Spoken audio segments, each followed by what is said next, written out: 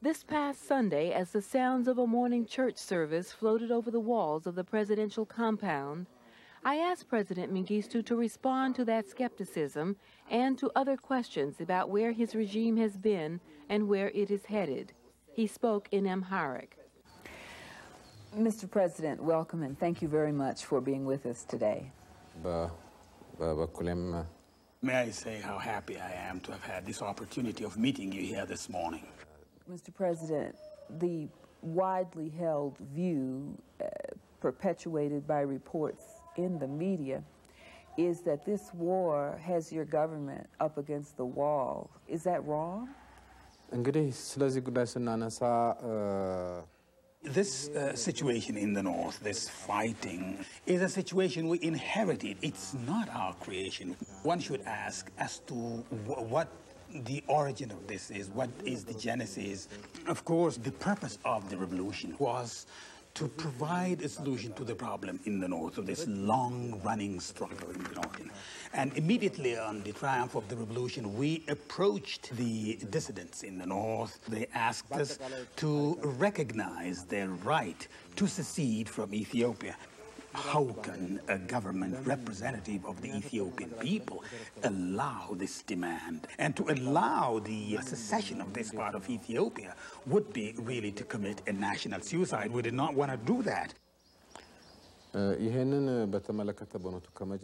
This is an endemically drought-stricken area in our country, and we have been approached by international donor organizations to provide food to them. So we said, okay, food may come through the port of Massawa, and precisely as we're readying ourselves to provide food for the hungry, they tried to encumber international passage. This is the second time they captured the port of Massawa, precisely, timing it with drought situation in our country. But how do you respond to the criticism that both sides are putting military objectives before consideration of starving people, that they, as you say, keep capturing the port and you keep bombing the port and including dozens and hundreds of tons of food gets bombed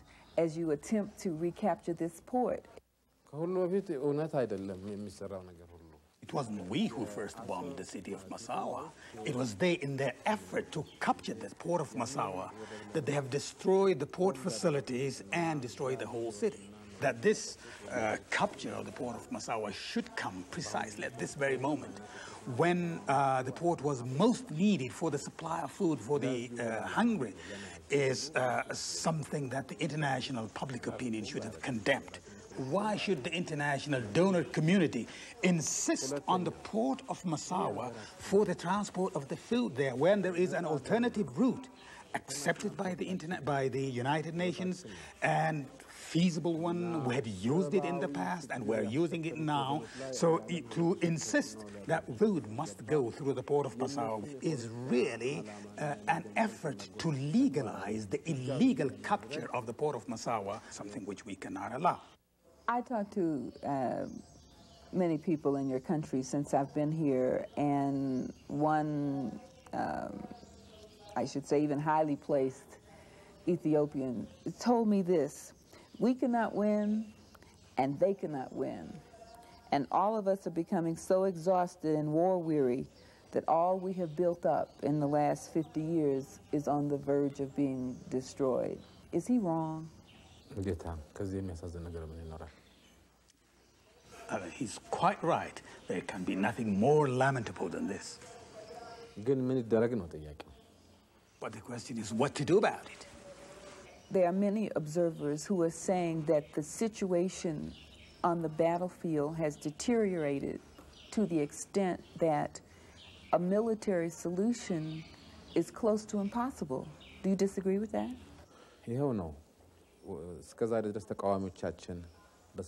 Our option had never been military, and we firmly believe that the solution lies in a peaceful dialogue in the problem in the north. So our opponents never thought that would be forthcoming The most anomalous thing in this, that they have begun to harden their position to become more intransigent. The talks started only at the initial stage. I mean, only the preliminaries. The talks got stalled now because they didn't want to continue. So you're saying there are no new elements now in the equation? So there's a new element, and because of their intransigence and inflexibility.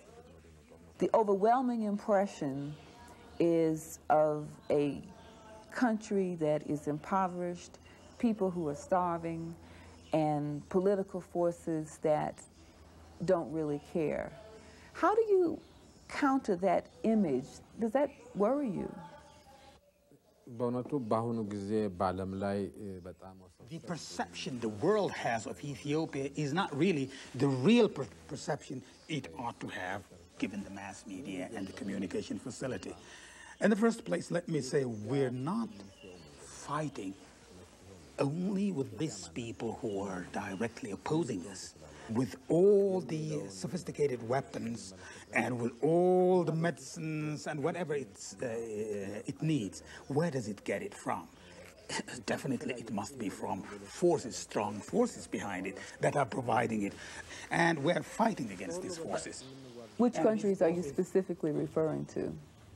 Well, some of these countries have even, far-reaching plans to destabilize some African countries. And it is some Arab countries of the region. Of course, it's not all of them. I mean, some of these Arab countries.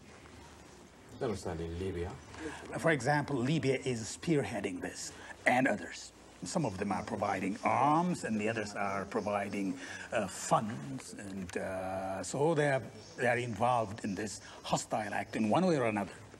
But in that connection, there's a whole new concern arising with the Soviets pulling out of Ethiopia and ending its support to you. There are reports that Israel is now stepping in to fill that breach, and that because Israel is stepping in to fill the breach in your country, the Arabs are responding to appeals from the opposition forces. This allegation is entirely baseless. There is no truth in that we're trying to replace the Soviet Union with Israel, and that we have entered into a military pact with Israel. There's absolutely no ground for that.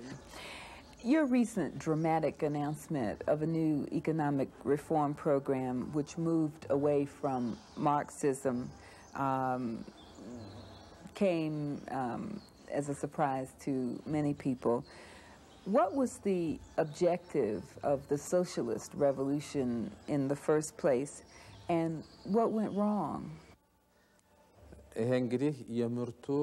Ethiopia has been basically a mixed economy.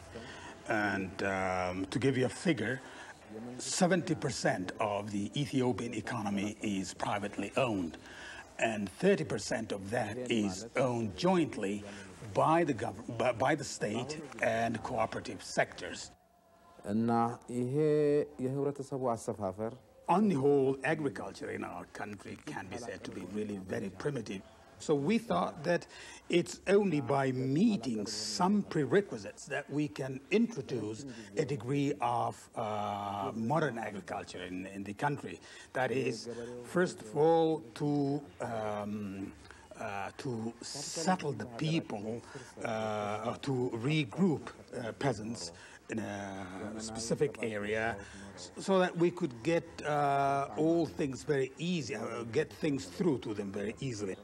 It was a non-ideological approach to introduce modern agriculture and modern technology rapidly in the rural area. Of late, we have discovered and that this did not help productivity. But specifically, what are you planning to do? People are waiting for, what is the next step? Because they, as I said, remain skeptical that you have announced reforms, but that the specifics of exactly how you plan to implement that are still the source of some confusion. Quite honestly, in the past there was nothing we did to promote the private sector, but now we've come out in grand style to provide all types of assistance that the private sector would wish to have in order to develop agriculture and legal protection and so on. And then as far as the cooperatives, I mean, this law would provide that if the peasant farmers would like to continue as cooperative, they may do so. And if they don't, I mean, the law would provide that they can disband themselves and set up as private peasant farmers. How would you rewrite this chapter of Ethiopian history? I mean, a chapter which often refers to you as the cruel dictator, Mengistu, a man who refuses to allow political expression, who's, brutally suppressed dissent, and who is indifferent to human life. How would you rewrite that chapter? A man of the type that is made of, of this image in the first place would not be qualified to come to power in Ethiopia. I mean, my personality, my nature is judged by the Ethiopian people. What is paramount for me, as it is for the Ethiopian people, is the unity of the country, the sovereignty of the country. And I'm not ready to compromise on that. So I personally do not want to see anything, die, to kill anything, not even an insect. I really do not want to step on that. But the truth is that I am not ready to compromise on the supreme interest of the Ethiopian people. How soon do you plan to put your government before the people? Do you plan, as you proceed with economic reform, to open up your system so that the people can vote? The armed forces elected me to come and assume power, to take over power, precisely at the moment when the country was plunged in the deepest of anarchy. It was a time when the country was encircled by enemy forces. So its days of disintegration were numbered. So I was elected to take over power at my absence.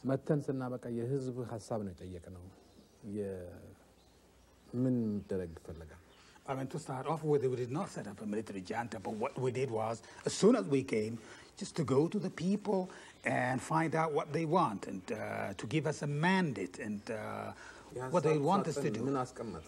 So we put ballot boxes everywhere for people to give their views. So the people gave us their guidance. They told us what to do. So on the basis of this guidance given us by the people, we had to set up a provisional military government and save the country from the danger which was hovering over it at the moment. So do you envision any time in the foreseeable future that there will be opposition parties able to contest, everyone participating in a process like that? What any genuine Ethiopian must realize is that the unity and the social security of the country is paramount. This is one of the most ancient countries in the world, you know that. In this long past, Ethiopia never knew a party life, and the first party ever in the Ethiopian history was set up by us. So this party is still at its initial stage, so it has yet to go a long distance to mature as a party. It is we, this government, which for the first time introduced a Republican form of government in this country. Republic. There hasn't been a republic. And all this by the will of the people. ደግሞ በሚቀጥለው ጊዜ ደግሞ የብዙሃን ፓርቲ እና የመንግስቱን ባህሪያት መለወጥ የተፈለገ እንደሆነ ዝግጁ ነው። So in the future, if the need arises and if actually situations justify the emergence of multi-parties, naturally we're flexible, we'll allow them to exist.